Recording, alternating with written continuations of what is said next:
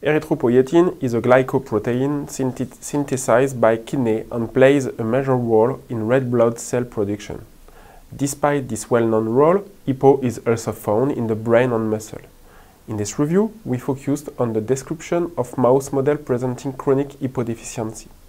This line was obtained using a transgenic construct containing a SV40 sequence in the 5' untranslated region of the mouse Epo gene, flanked on each side by 9 and 7.5 kilobase of DNA from the mouse Epo locus. This model was used in order to highlight the role of Epo in the response to hypoxia. Please tell us what are the main effects of Epo-deficiency or anemia in Epo-TAgh mice in normoxia.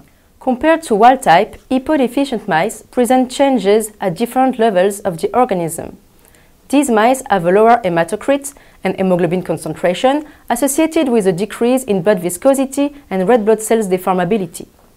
They also present left ventricular hypertrophy that leads to an increase in stroke volume and cardiac output.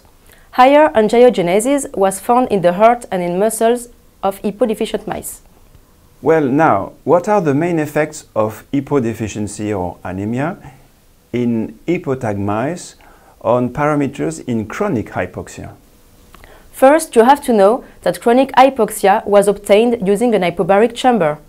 After 14 days, hemoglobin concentration remained lower in these mice. Furthermore, these mice didn't show the expected cardiac hypertrophy and ventilatory acclimatization to hypoxia observed in wild-type mice. Epo-deficient mice also presented alterations in left ventricular function. Finally, when compared to wild-type mice, no alterations of muscle phenotype or functions were found in Epo-TAgh mice.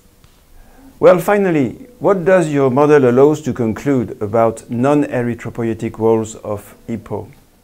When we focused on signaling pathways in the brain and the heart, we observed changes in the P-STAT5-STAT5 ratio that suggested neuroprotective and cardioprotective effects of Epo. These experiments show that Epo has a crucial role other than red blood cell production and seems to be involved in several ventilatory and circulatory mechanisms of acclimatization to hypoxia. For more information, go read our paper.